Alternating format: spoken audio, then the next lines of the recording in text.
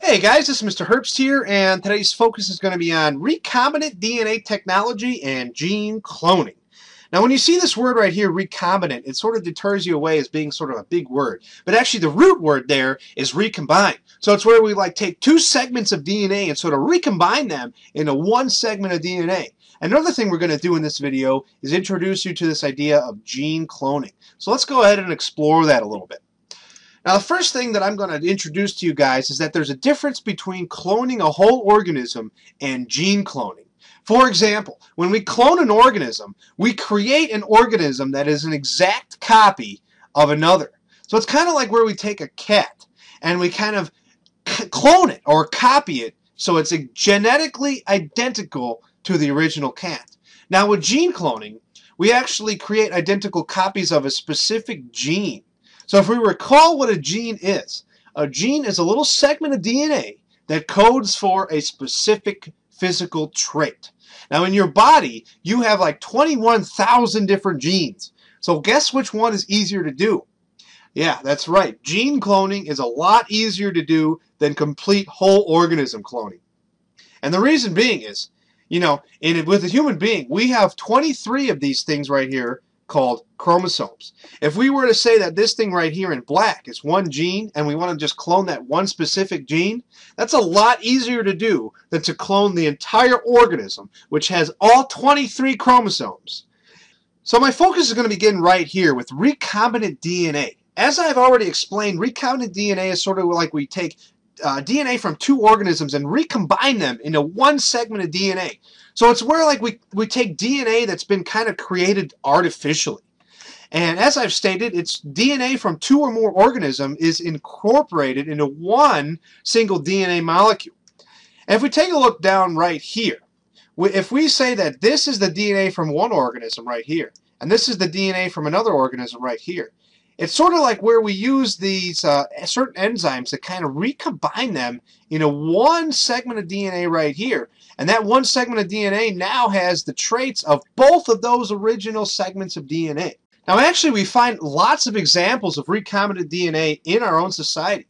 For example, we find these transgenic organisms where actually we have living organisms in our own environment that had foreign DNA sort of inserted into them. Some examples of that is fluorescent animals. Now as bizarre as this sounds, this monkey right here actually can glow in the dark. And what we did is we took a gene from some sort of glowing animal such as a jellyfish or one of those underwater animals that glow in the dark, and we inserted that gene for glowing into monkeys. And as bizarre as that is, that's actually a real thing that we've done. Another thing that we can do is where we have strawberries that resist frost. Every year around October, November, we have this really rough frost that will kill any plants that are living on the ground. Now, if we have some strawberries that can resist frost, now they'll be able to survive a little bit longer into the year, thus making more crops for the farmer. So why do we do this? Well, the implications should be obvious why we do this. We can make more crops or make crops more efficient. Now, some lesser known examples of transgenic organisms are things like bacteria, where we use bacteria to grow human insulin. Now, how does that all work? We're going to focus that on in a little bit. But why would we want to grow human insulin? Well, if you think about what actually insulin is, if you know anybody that has diabetes, or maybe you have diabetes yourself, chances are pretty good that person is on artificial insulin. Now that insulin has to come from somewhere. That insulin is actually grown by bacteria, where we took the human gene for growing insulin and inserted it into bacteria. And now the bacteria grows insulin for us, and we use that as medicine.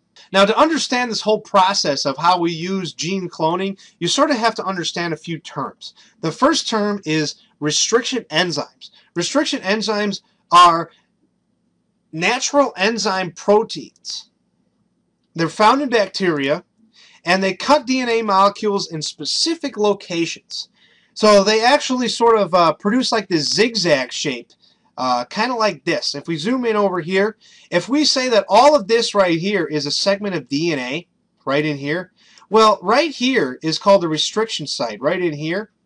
And restriction enzymes are going to come in and they're going to sort of cut open the that little restriction site right there. So we actually produce two segments of DNA where here would be segment 1 and here would be segment 2.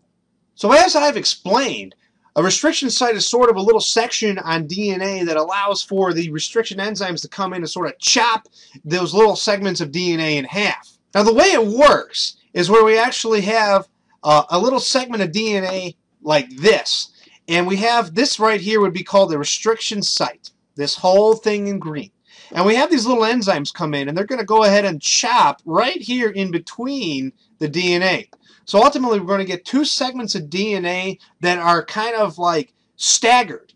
Anyway guys, don't freak out if you fully haven't understood this concept of restriction enzymes and restriction sites. We're going to focus on that a lot more in class.